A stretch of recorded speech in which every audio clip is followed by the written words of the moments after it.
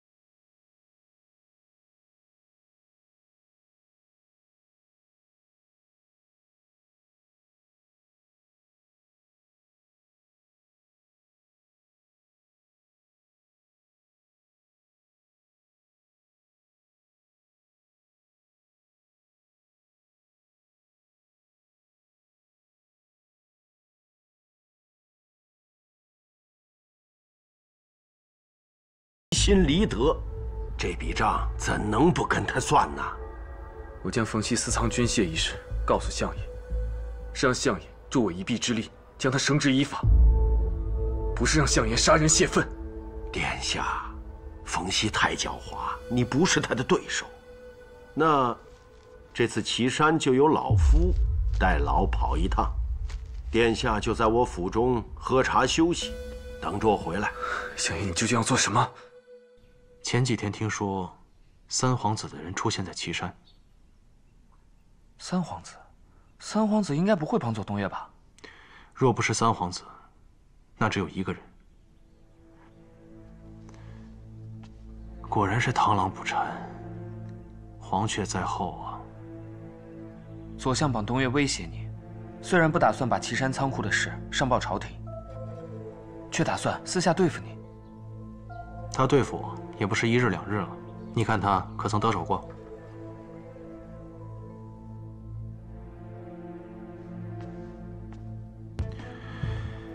岐山军械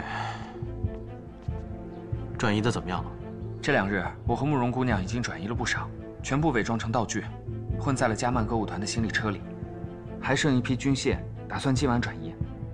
明日城门一开，就可以悄无声息地混出去。不，明日太晚。 可是如今城中风声鹤唳，加曼歌舞团这么大的阵仗，想要出城，怕是混不过盘查。无妨，你让他迅速出发，先将转移到歌舞团的军械即刻运出京都，岐山剩下的那一批另做打算。这批军械不能落到左相手里，然后再于宫外与我会合。小叔，那你呢？我另有事要办。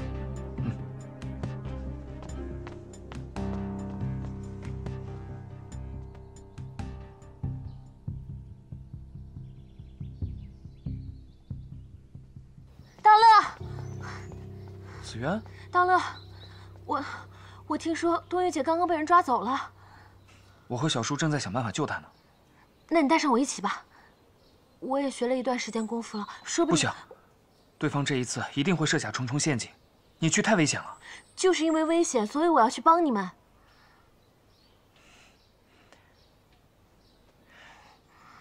你就留下来，我保证，我一定会平安回来的。 你等着我。哎，道乐，这个给你。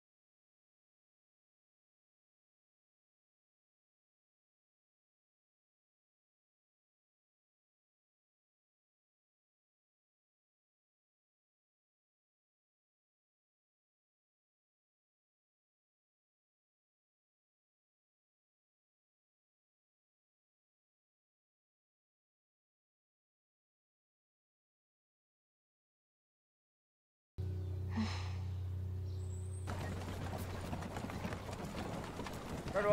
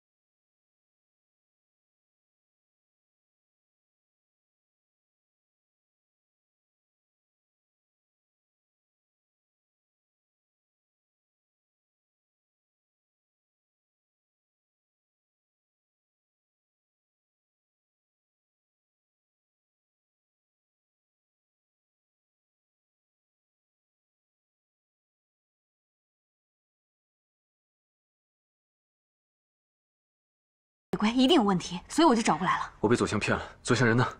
有人看到左相去了城西，还带了大批弓弩手，不知发生了什么事。东岳，你看到他没有？东岳，我从左相府挨个找过来，没有看到他。殿下，要不要立刻入宫禀报陛下？来不及了，青晓，给我便马，我要立刻去岐山。哎，殿下，岐山现在形势混乱，你一个人去能做得了什么？对，我一个人做不了什么，所以你通知御风阁所有侍卫，立刻前往岐山，一刻也不能耽误。殿下。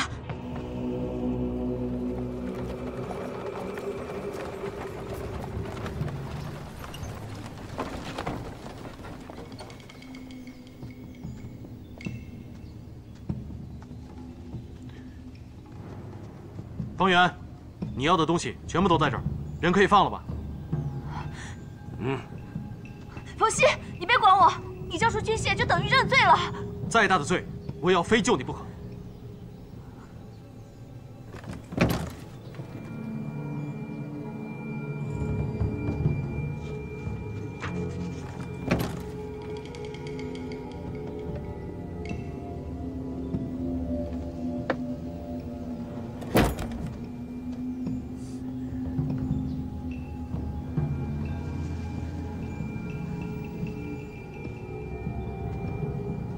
相爷，这确实是兵部的军械。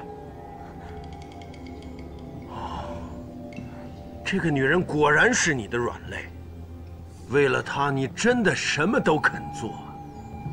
左相足智多谋，是我输了。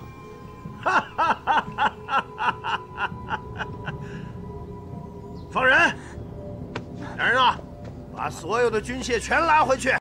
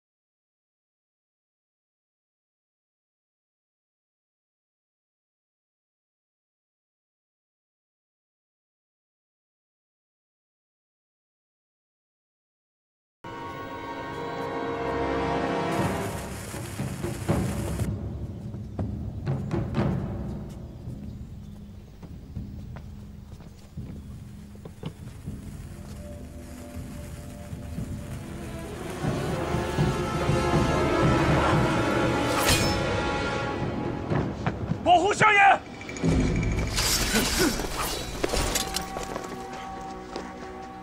冯熙，你果然是诡计多端，防不胜防。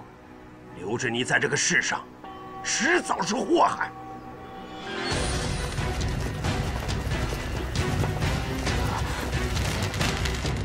小叔，你先走，我拦住他们。大乱，我养你这么大，不是让你为我挡箭的。少废话，放箭！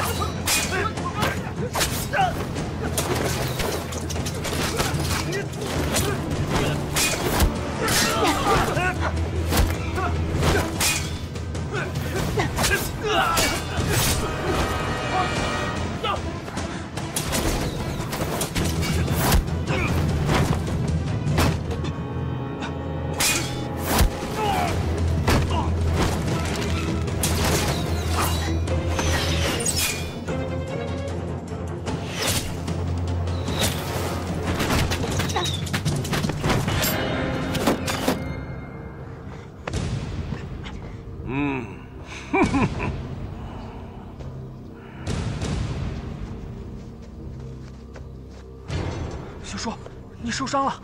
没事，你不要命了。不行，今日之事因我而起，我绝对不会让你死在这里。我不会死，你也不会。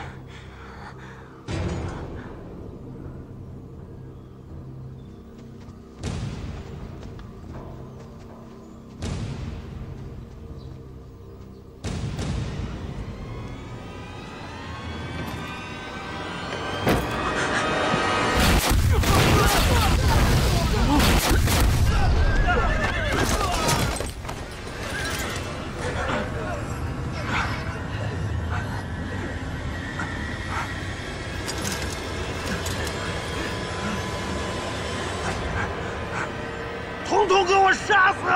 都给我住手！三殿下，相爷要再不收手，岐山一事就不可收拾了。哎，明日我就进宫，跟父皇好好说一下我在左相府受的招待。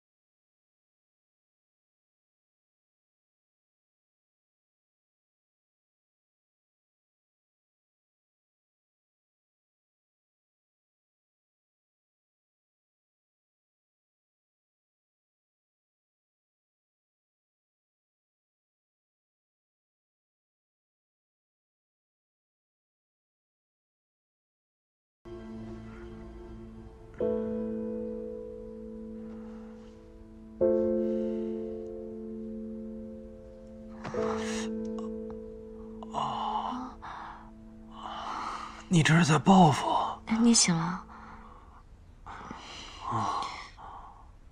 昨日在岐山，你武功那么好，为什么之前一直装作不会武功来骗我？你不知道每年有多少人要杀我，我只是不想太露锋芒罢了。哦，我以为你装不会武功是为了捉弄我。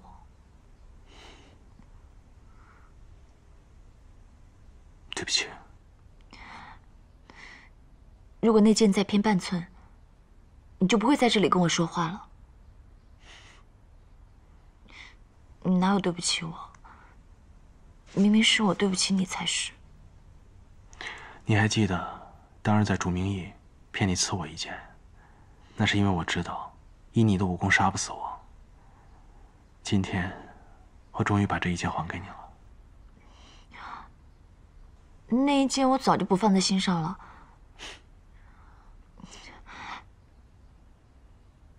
岐山的军械，到底是不是你藏的？你也看到了，岐山的军械都不及兵部丢的1/10，我只是为了自保罢了。真的？之前追查军械，左相监守自盗的丑事被曝光，失去了陛下的信任。这次他借机会对付我，要置我于死地。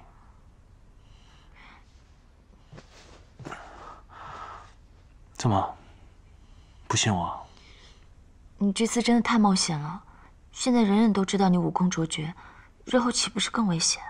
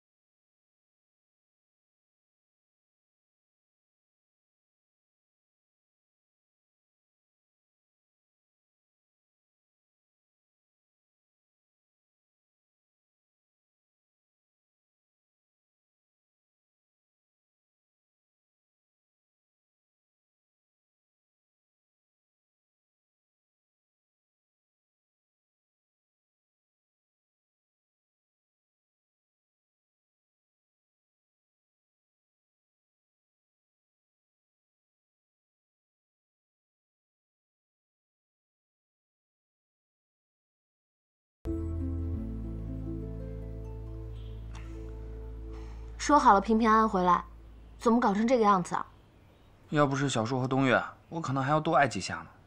哎，别碰别碰，痒。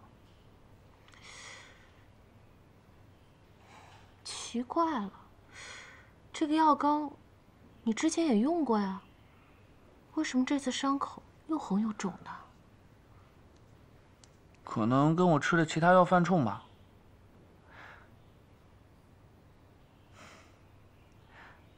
你看，你的平安符还是灵的，到底还是把我平安的带回来了。既然这么灵的话，那你以后就随身带着，就少让我担心些。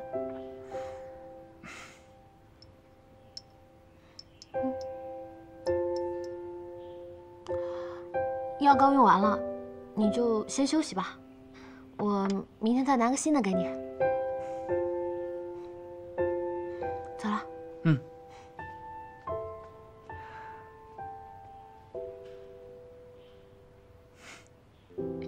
子渊，你大早这么兴师动众，竟然只是为了想让我帮你找这个瓶子，你觉得我是闲得慌吗？你不要管，你哥哥就是。虽然你是表小姐，但也不能白白指使人啊。行了，给你。给。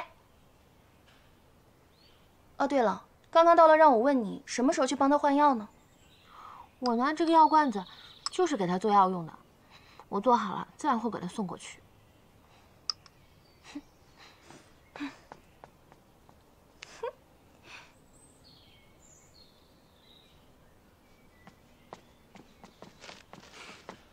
看你得意的样子，什么事儿这么高兴？冯大人又夸我文笔好了，此次加曼歌舞团进京演出，我写的绘声绘色。冯大人还说，是不是团长给我塞钱了？瞧你这点出息，真正的大事你不去写，写这种花边新闻倒是挺起劲儿。我怎么就不写大事了？刚刚我还在和大人聊此次岐山之事该怎么写。这事儿牵连甚重，你一个八卦小报怎么能随便乱写呢？我怎么乱写了？大人说了，此次岐山之事闹得太大了，与其瞒着，不如让大家都知道喽。不行不行，这事儿传出去可是要掉脑袋的啊！无非就是争风吃醋嘛。虽然左相三皇子位高权重，但也不至于要了我的脑袋。你说什么？争风吃醋？不就是大人、左相、三皇子为了东岳争风吃醋，在岐山火拼一场啊？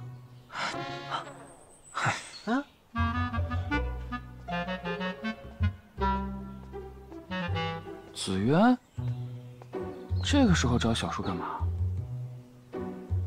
难道专门给小叔送药的？不是给大人送药，难道还是给你送药啊？哎，上次大人受伤，我也给大人送药来着，也不知道他用了没有。那个药瓶好眼熟。女孩子送药嘛，当然要找一个漂亮的药瓶。我上次也该找一个漂亮的药瓶，说不定大人就能多看2眼，是吧？闭嘴吧，你个马屁精！你就是身在福中不知福。如果我有缘日陪在大……哎，算了算了，我还是回去写大人交给我的任务吧，说不定大人一开心。走了。刚刚那个药瓶不是早上小优帮他找的吗？还以为是专门给我的，原来是我自作多情了。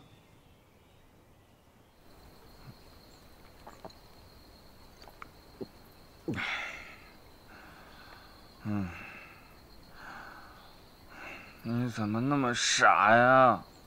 你没看出来别人只把你当弟弟啊？就你傻呵呵的自作多情，人根本就没那意思。你怎么那么傻呀？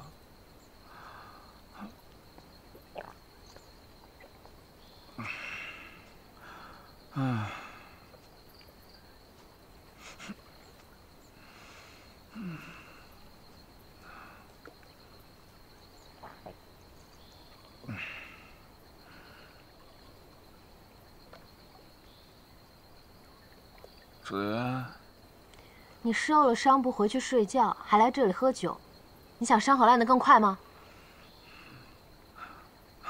你好烦呀！我又不是你什么人，成天管头管脚的干什么？是，你不是我什么人。那现在，我请你回去睡觉，成不成？我知道，我比不过小叔，小叔长得又好看，又有才华。可是我求求你了，能不能不要对我那么好，不要那么关心我，行不行？你这是不是有病？我对你好也有错是吗？而且人家东岳姐和冯大人那是天生一对，你吃哪门子醋？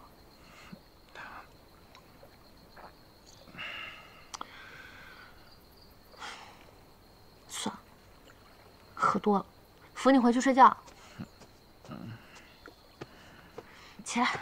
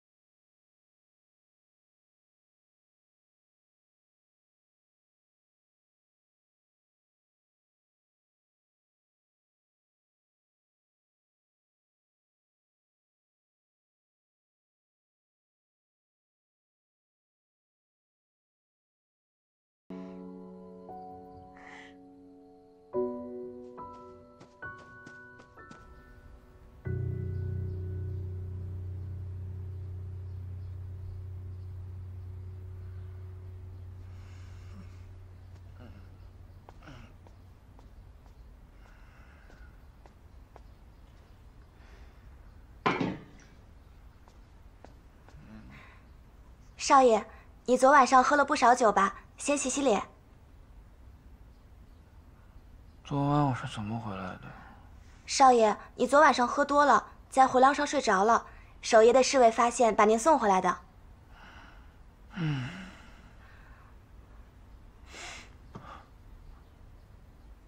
这是什么呀？早上啊，紫媛小姐来看过您，她带过来的。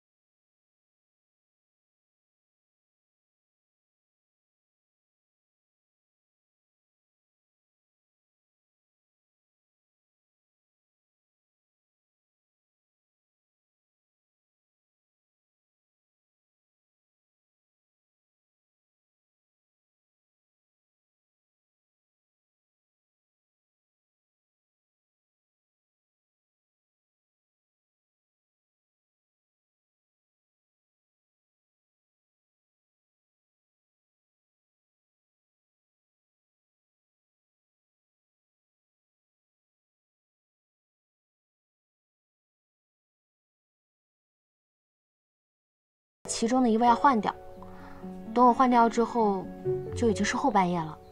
但我想着你着急用，我就装了一个普通的瓶子给你。是，你的药瓶是没有你小叔好看。你不会连这个也要计较吧？没事了，没事了。那等你忙完了以后，记得帮我擦药。我背后的伤我自己擦不到。对了。我这次给你配的药可贵着呢，就你的皮子金贵，下次记得把药钱还给我。你怎么好都不学，学的跟那个慕容逸一样抠门？你忘了，上次花灯节的时候，你喝醉了，要请所有人喝酒，还是我给你出的钱呢。要不要我学一学你当时的豪言壮语，给你看看？你以为你昨天晚上喝酒的样子就好看吗？昨晚？你怎么知道我昨晚喝醉了？你也在吗？我当然不在。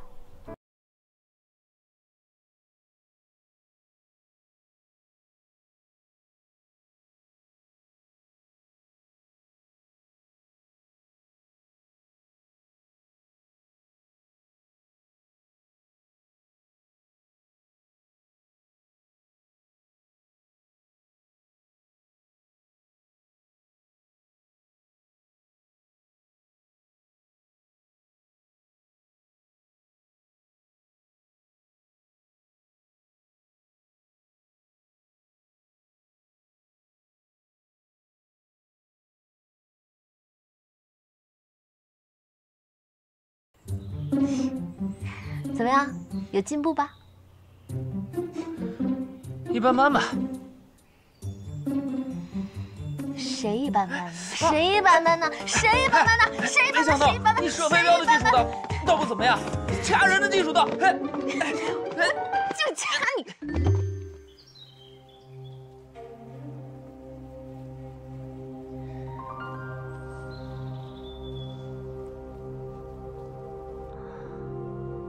已经过去3日了，为何还没有痊愈？我的身体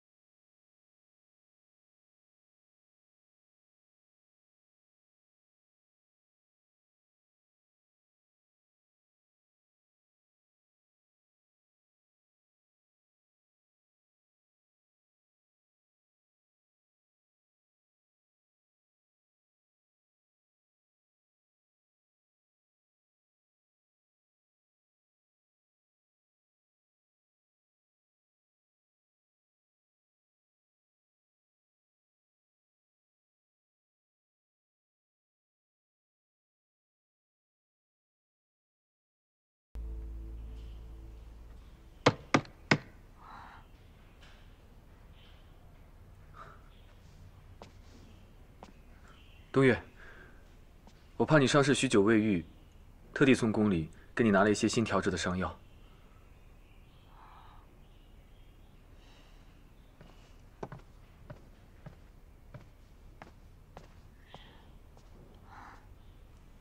可能这次伤的比以往重一些吧。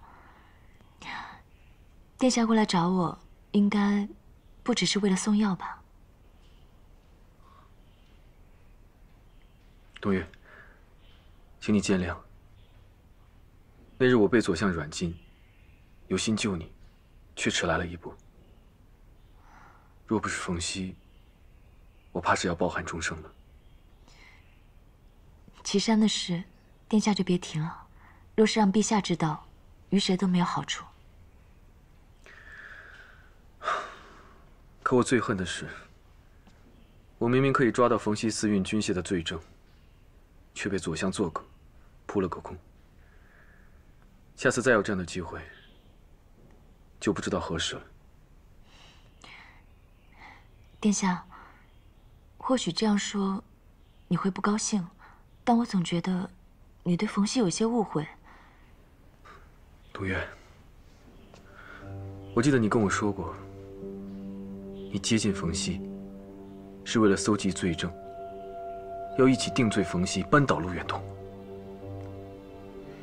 难道这些话都只是说说而已吗？殿下，当时是我太天真了。扳倒陆远通，哪有那么容易？就像你说的，如果那批军械到了陆远通的手上，你猜他会怎样？陆远通人在边关，拥兵自重。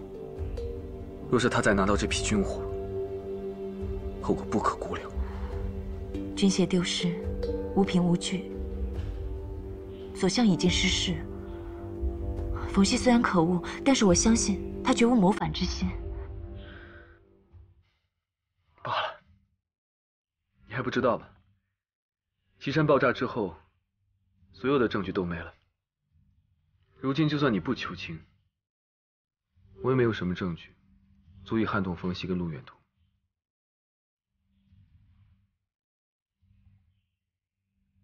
东岳，有一件事，我想了很久，但我一直不敢问你，我怕得到的不是我想要的答案。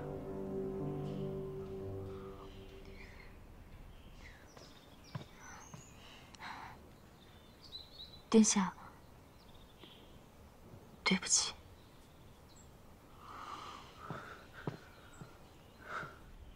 你忘了，你跟我在桥头初遇，雨中漫步，在玉凤阁把酒畅谈，我们有过